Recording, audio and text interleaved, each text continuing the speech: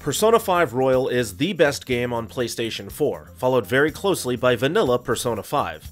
The story of the Phantom Thieves is not only my favorite journey in the Persona series, but also one of my all-time favorite video games. So imagine my excitement when they announced a Persona 5 spin-off coming in the form of a Musou game. Originally titled Persona 5 Scramble and then localized as Persona 5 Strikers, can this follow-up journey hope to bear the weight of its pedigree? Let's find out.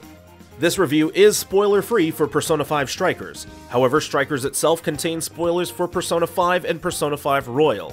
If you'd like to avoid those spoilers, this is your opportunity to click away.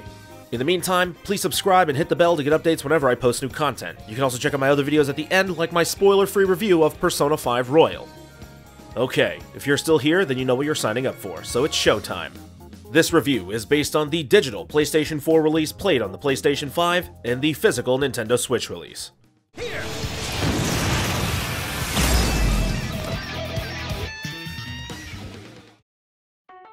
Persona 5 Strikers takes place during the summer after Persona 5. Joker decides to return to Tokyo to spend summer vacation with his friends. During a routine shopping trip to Shibuya, the gang is suddenly thrown back into the metaverse, where they meet a strange amnesiac girl named Sophia. Together, the reborn Phantom Thieves set out to unravel the truth behind the all-too-familiar mysterious incidents that now plague Japan. This is as much a Persona story as any other in the series, including Persona 5. Important to note is that this is a follow-up to vanilla Persona 5, not Persona 5 Royal, much in the same way that Persona 4 Arena was not a continuation of Persona 4 Golden. Strikers is also much more of a true sequel than any other spin-off before it, and I love that. It's much more linear than a mainline Persona game, and there's only one ending, but all the major beats are here. I was thrilled to continue the journey of our ragtag rebels, and the narrative of Persona 5 Strikers fulfilled that desire thoroughly.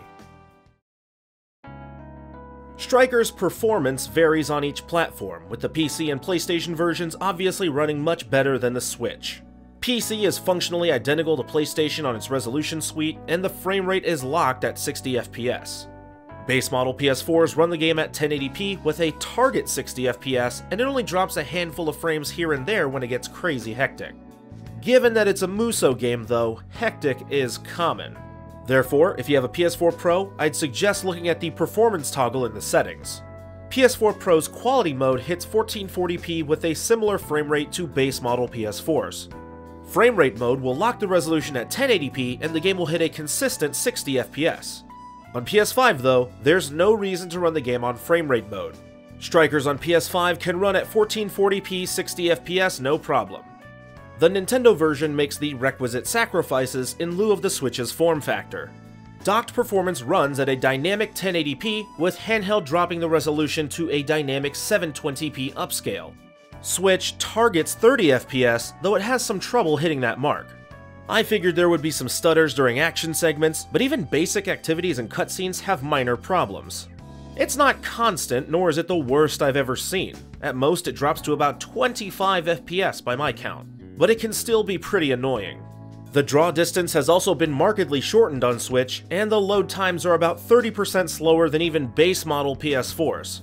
Essentially, the Nintendo version is far and away inferior to the PlayStation version. It's all the obvious cutbacks with a moderate amount of the common technical issues found with Switch ports.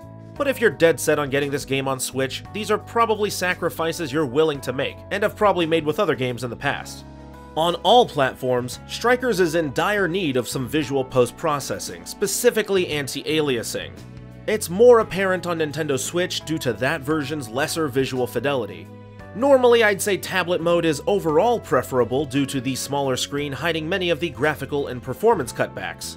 And while that remains true with Strikers for masking technical things like frame rate and raw resolution, the game's aliasing actually impacts handheld clarity more than docked clarity. It just looks much grainier on the tablet screen.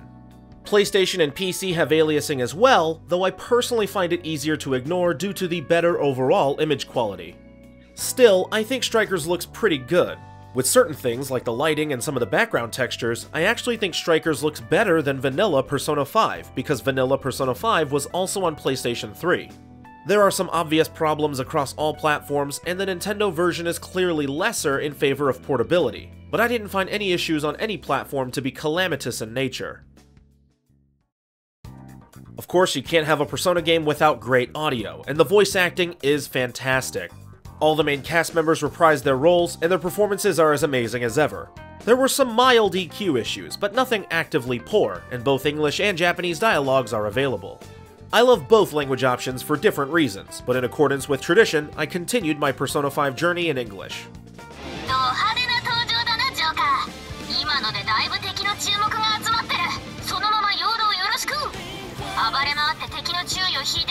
That was one hell of an entrance, Joker. They're all riled up.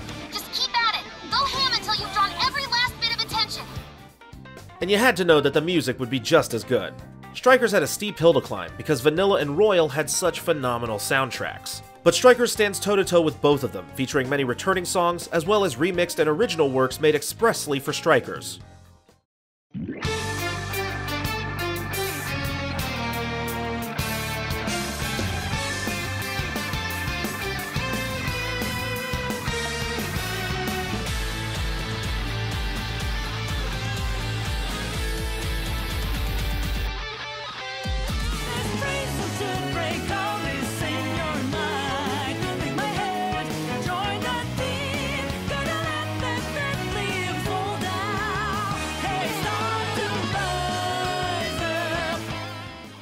So yeah, just like its predecessors, Strikers' audio is fantastic. The voice acting is superb, and the music is tremendous. I guess there's no real surprise there. The gameplay is the biggest departure from the core series. In place of the turn-based combat of the main games, Strikers sports a Musou hack-and-slash combat system, carefully melded together with the mechanics of Persona 5. You have basic and special attacks that are strung together for various combos, and you'll unlock more combos and technique upgrades as you progress with each character. Holding the left shoulder button aims your gun. Holding the right shoulder button pulls up your Persona skills, which pauses time and functions the same as the rest of the Persona series. There are contextual actions such as all-out attacks and ambushes, and as you battle, the showtime meter will gradually increase. Once it's full, you can perform a showtime maneuver. Showtimes in Strikers are slightly different from Royal's showtimes. In Strikers, showtimes are basically ultimate Persona attacks that deal elemental damage to all enemies in the battle arena. Some things have changed, of course. For starters, the metaverse is different. In place of palaces, Strikers contains jails, which are much larger, usually taking up the real estate of an entire district or city. Each jail is ruled by a monarch hoarding desires instead of treasure. There are core items locked in places known as prison keeps, which are usually protected by sub-bosses, and you'll have to clear all prison keeps and a warden before you can secure your route to the desires. Sometimes you'll need Futaba to hack into something, which will trigger a hacking battle. These are endlessly spawning waves of enemies that try to attack Futaba until her hack meter reaches 100%. And there are other occasional battle types that are typical of the Musou genre. However, Persona 5 Strikers is almost more Persona 5 than Musou. Outside the metaverse, I was pleasantly surprised by just how much Persona 5 DNA has been interwoven with the Musou mechanics. For reference, I love Fire Emblem, but I didn't really care for Fire Emblem Warriors because I felt all the Fire Emblem content was very shallow compared to the Warriors content. The same can be said for the first Hyrule Warriors. I haven't played Age of Calamity yet, so I can't speak for that one, but Hyrule Warriors 1 to me felt like too much Musou, not enough Zelda. Strikers, though, has free roaming areas with shops and vending machines, you can cook and do side quests, and you engage in social activities with your fellow Phantom Thieves. There were a lot of times where I actually just forgot that I wasn't playing a Persona JRPG. Strikers felt very faithful to the source material, which was exactly what I wanted. Not everything from Persona 5 made the cut, though. Most of the supporting cast does not return, and their individual functions have been consolidated into Sophia. There are no romance options nor secret endings, and Strikers has made metaverse progression a lot easier. For instance, there's no end-of-day transition when leaving the jail. You can come and go as you please at each checkpoint, which will restore your health and SP. You'll occasionally encounter a scenario where the game won't allow you to leave, but most of the time the only thing stopping you from returning to reality is how much progress you want to make. Once you hit a checkpoint, there's usually nothing stopping you from leaving, healing automatically, and then jumping right back in at the same checkpoint. That's not to say there's no challenge, but the challenge is that of a Musou game rather than an RPG, which is fine because this is a Musou game. Looking at the bigger picture, I'm thoroughly impressed with Strikers' gameplay. It perfectly blends the Warriors genre with the inherent functions of the Persona series. Muso fans will have plenty of hack-and-slash action to sink their teeth into, and Persona lovers will get just as much Persona content to explore and dissect. In fact, I would argue that this is the most well-balanced content of any Muso crossover I've ever played.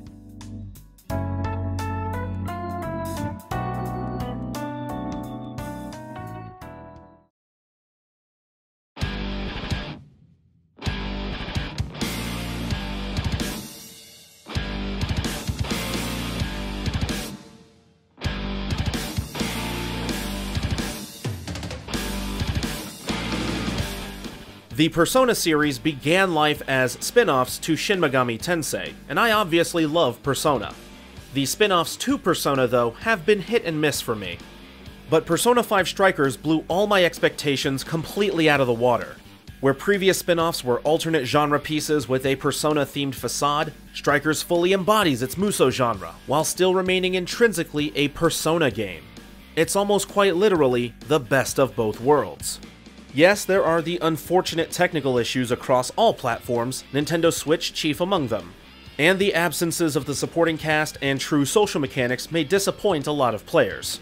But given my experiences with previous Warriors crossover titles, my time with Strikers was less what I expected and more what I wanted. That is to say, it's basically Persona 5 2. And I'm always happy to continue the journey of the Phantom Thieves. Persona 5 Strikers earns a 9.5 out of 10 on PlayStation 4 and PC, and a 9 out of 10 on Nintendo Switch. Be sure to check out my Persona 5 roll review, which is annotated on screen, and of course subscribe and hit the bell. Thanks!